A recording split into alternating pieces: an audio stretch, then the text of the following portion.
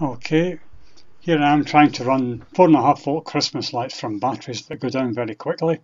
Each battery is 1.19 volts, which is pretty poor. I mean, I've only had these on for a few days, and they're down already. So what I'm going to do is show you how we could connect these to a USB. Well, this is how I did it, and it worked well. So first of all, I found an old cable, cut the wires, strip them back, and I'm going to measure the voltage. And I'm getting 5.14 volts, a bit higher than 4.5, but by the time it's loaded up, it'll be perfect. And the nice thing about this is it's nice and safe. I mean, you can run 5 volt cables all over the garden. I'm going to run 30 meters of cable, so I certainly need it to be safe. So if I just flip this off, you can see where the batteries normally go. Just flip this off and find out the positive and negative. It's important that you get the polarity right, otherwise, something will break, and that'll be the end of them. So it's worth using an iron that's not too powerful, a soldering iron, not too powerful, and because what you want is good connections, and run the wire outside the box. You'll see how I do that. I've got a positive and negative wire so I don't get them mixed up. Positive's normally red, but the USB cable was different, so you have to measure which is positive and negative.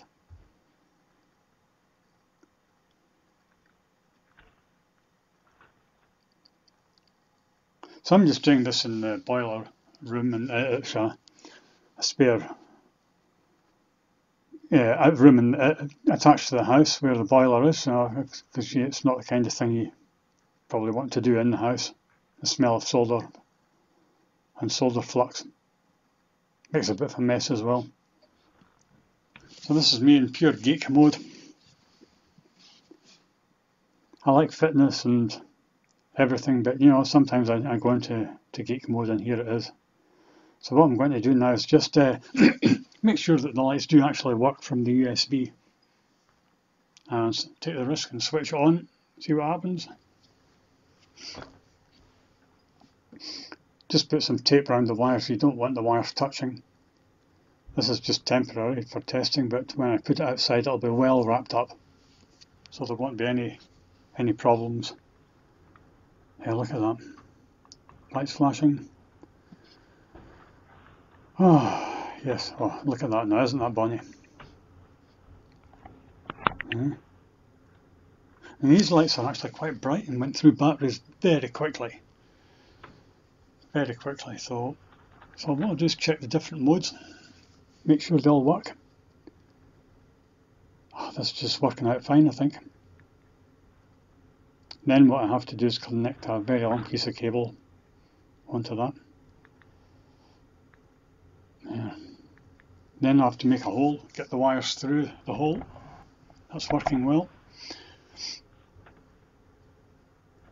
Yeah.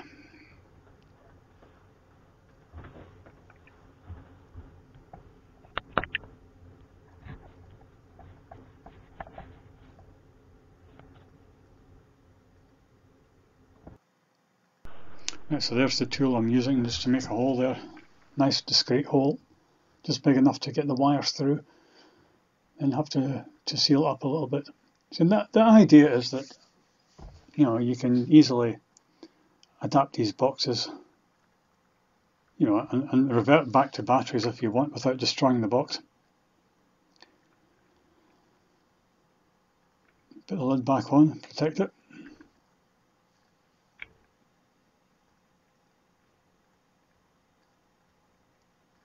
God, I could make a living out of this, Not much though. So I've got a few boxes that I want to connect to this USB. The USB adapter I'm using gives out about 2 amps, so there's plenty of power there. Plenty of current, plenty of power. Fill in the hole now. I just found some old filler that was lying around. Because what you don't want is water getting in there. as it does rain in the UK.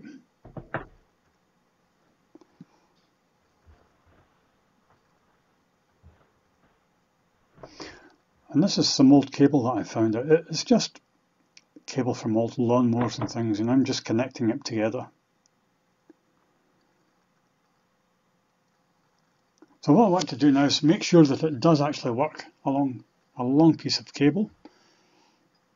It's fine when it works on the bench, but over distance, let's see if it works.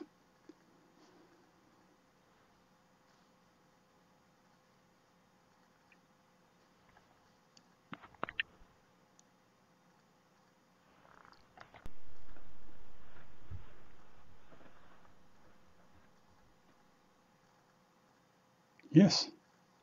No.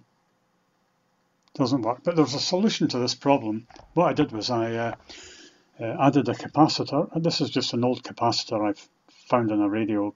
It's 470 microfarads. I mean, it's not critical. I didn't do any measurements or calculations for this.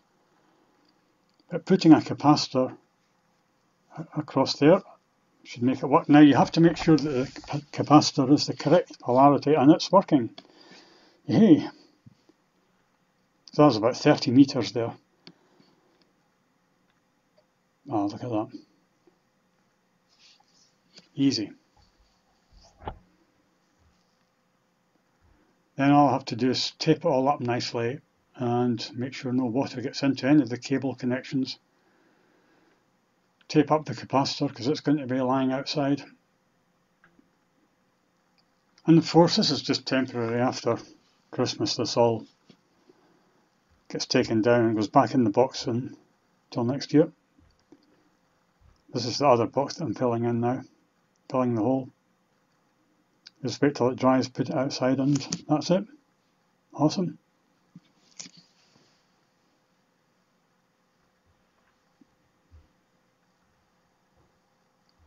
So that's about it, and that's how to run Christmas lights, 4.5 volt Christmas lights from USB.